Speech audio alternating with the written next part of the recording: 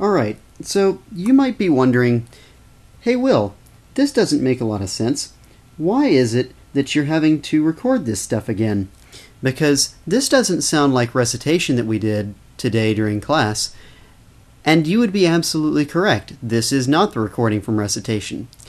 Immediately after class, I went back to the TA lab and decided to go take a listen to the recording that was made during class, recitation today, and I found out that it got stuck in a feedback loop, where it was recording the output from my computer, which was also outputting what my microphone was picking up, which then stuck it in this never-ending feedback loop, and you just couldn't hear anything, and it was stupid, and unfortunately that recording was unsalvageable. So I'm going to go back and re-record everything from recitation today.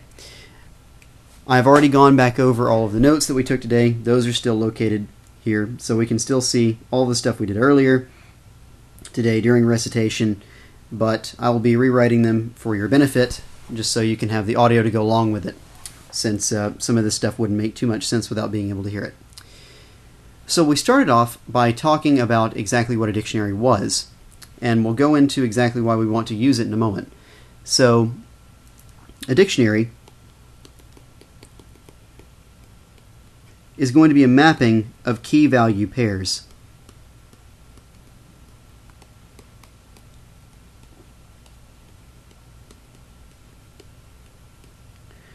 But it's not very readily apparent what a key-value pair actually is. So for example, let's take a look at the other kind of data structures that we already know. The first data structure we know is going to be a list. And so in a list, we have items that are in a certain order. Let's say 3, 4, 9, and true. So here's our list. And in this list, we would access things by requesting the data from the list at a particular index.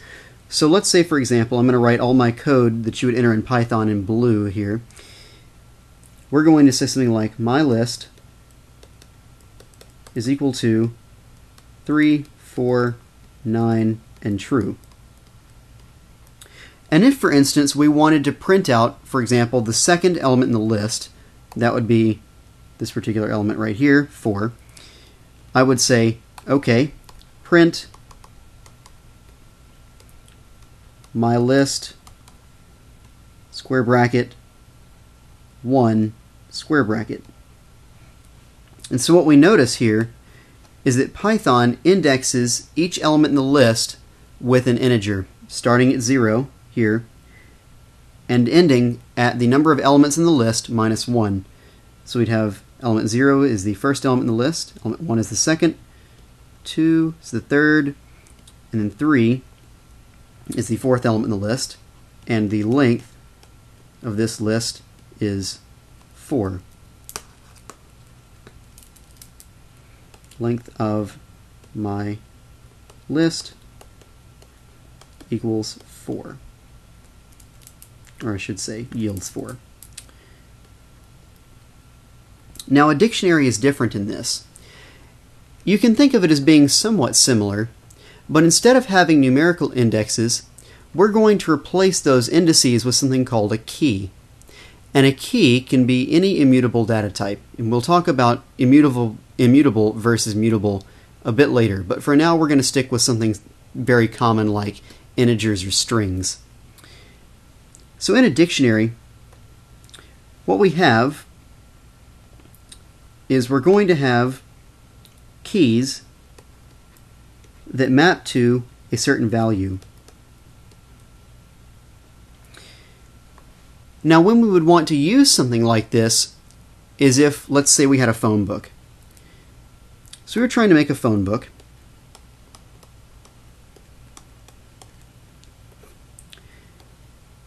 And just a list of phone numbers isn't very useful to us. So we could do this a couple of different ways. If we didn't want to use a dictionary, it would involve us making two lists, one list for the names. So we'd have a list of names. Another list of names, we'd have Will, James, and Jay. And then we'd have a list of phones.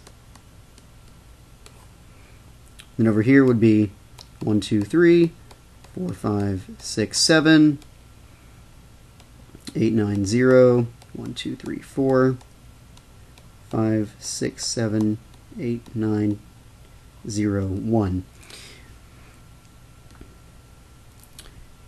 And so this would be rather annoying because we'd have to remember that index 0 was Will, and then index 0 over here was Will's phone number, and then index 1 in the list of names is James, and then index 1 in the list of phones is the phone number for James. And that kind of gets really annoying, especially if you start deleting things. You have to make sure that you delete things in both lists, and if you forget to delete one thing, then it gets really stupid and you lose track of where you are. So we have a data structure called a dictionary that takes care of that for us. So in our phone book example, if we did this with, I'm going to say this is lists. If we did it with a dictionary, it would look something like this. We would have our keys, and we'd have a value. And so we would say, okay, I want the name of a person to be the key. And the key is essentially like an index in a list. So over here, we want the key to be the person's name because that is a unique identifier. So a person's name uniquely identifies the person. So, for example, we would have person, Will, as a key, and the value would be 1, 2, 3, 4, 5, 6, 7. So we draw an arrow from the key to the value. And so this says that if I go to the dictionary and request the key Will, it is going to return to me the value 1, 2, 3, 4, 5, 6, 7. Because in the dictionary, the value associated with the key Will is 1, 2, 3, 4, 5, 6, 7, because the arrow points to 1, 2, 3, 4, 5, 6, 7. Likewise, we go through and add James. That goes to 8, 9, 0, 1, 2, 3, 4. And J goes to 5, 6, 7, 8, 9, 0, 1. So how would we do this in Python code? Well, let's say we're starting off from scratch and we don't have anything. So the first thing we needed to do is to declare a dictionary. So to declare the dictionary, we would say the name of the dictionary, which in this case I'm going to call myD, is equal to an empty set of curly braces. So these curly braces, generally speaking, whenever you see curly braces in Python, mean dictionary. So now that we've declared this, we need to actually add the values into the dictionary. Now, the adding syntax for adding things into a dictionary is slightly different than the adding syntax that we would use in a list. Because if you remember with lists, the syntax would be something like mylist.append, and then whatever we wanted to append. Well, this is not how we do it in dictionaries. Not how we add to dictionary. What we do instead is we just say the name of the dictionary, which in this case is myD, and then a square bracket, and then whatever the key is, which in this case the key is Will, square bracket, equals, and then whatever value we want to assign to that particular key. So in this case the value is 1, 2, 3, 4, 5, 6, 7. Likewise, we can add the rest of them. So we'll say James equals string of 8, 9, 0, 1, 2, 3, 4. And lastly, myD, square bracket, JAY, square bracket equals 5, 6, 7, 8, 9, 0, 1. And so now we have all three of our items in the dictionary. So now if we print out the dictionary, Python would give us curly brackets and then a key, colon, and then whatever the value is, and it would list all of our items in the dictionary. So now, if we wanted to actually see what the dictionary looked like, it would look something like this, right here. So, that's how we put things into a dictionary, but how do we get them out? Well, it's the same way that we would get things from a list, except we replace the index number, so how we used an integer with a list, we replace it with the key, just like how we added it. So if we wanted to print out the phone number that was associated with Will, what we would do is we would write something like, in the correct color, print. Inside the print we could say MyD, square bracket, and the key we wanted to print, which would be Will.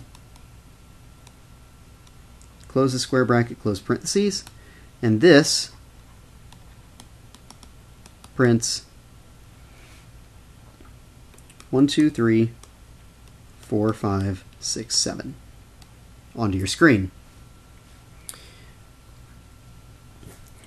So, that's how we get things out of a dictionary, how we get the value out. Now this relationship, the relationship of this arrow, only goes one way. This says that we can use a key to find a particular value. Notice that there is not an arrow going backwards. We cannot ask the dictionary, hey, I have a value, I want to find out what key it's associated with. This does not work. You cannot go backwards. You can only go from key to value, not the other way around. So let's say we wanted to figure out whether something was in the dictionary or not. If we wanted to know whether something was in the dictionary, we use the in keyword. So you've already seen quite a few uses of the in keyword before. You can use it to figure out whether a particular item is in a list. You can use it to figure out whether a character or other string is located inside of a larger string. And now we can use it to tell us whether a particular key is located in the dictionary. So what we would say is if we wanted Python to tell us whether J was in the dictionary, we would say, or actually, yes, let's assign that to a variable. So is in D equals the key we're looking for, J, in MyD. And so if we inspect the value of is in D, this is true. Because if we go and look at the dictionary does contain J. Likewise, if we said is in D equals Josh in MyD, this would yield false because there is no key Josh in the dictionary. So that is how we use the in keyword to determine whether something is in the dictionary. Now we cannot attempt to get a value from something in the dictionary if the key doesn't exist. So for example, if I tried to do MyD at Josh and print this, Python would give me lots of red text. More importantly, it would tell me that there is not a key named Josh in this dictionary. So this throws an error. So the way we get around this error is either by using the in keyword here, or by using the get function on the dictionary. So if we're not sure whether a key exists in the dictionary, but we just want a shorthand way of getting something from the dictionary without having to worry about it throwing exceptions or not, we can say print, and then the name of the dictionary, MyD, dot, get, and then inside of parentheses, the key that we're looking for, Josh. And then this, because that key does not exist, will print none. If the key did exist, it would print out the value that's associated with that key. One of the important things to remember about dictionaries that makes it different from list or any of the other data types you use is that there is no ordering in a dictionary. So in a list, the list that we talked about earlier, this 349 true, there is an ordering. When we add things to this list, it would be added right here at the end of the list. With a dictionary, there isn't an ordering that's actually important to you. It doesn't really matter. You can't use the dictionary's internal ordering for any purpose. So essentially, it's like saying that all the things you add to the dictionary are just floating around in this little cloud. They just kind of exist in here. And then if you request one, it goes and gets it from somewhere in the cloud and then tells you what the value is over here. So you can't use it like a list, and that when you add things, you can assume that they're at the very end or the very beginning or whatever.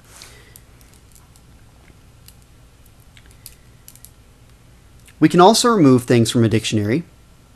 We remove things from a dictionary almost the same way that we remove things from a list. The only difference being, like pretty much everywhere else, we replace the numerical index with the key. So for example, if I wanted to remove Will's entry from the phone book, I could say del MyD, square bracket,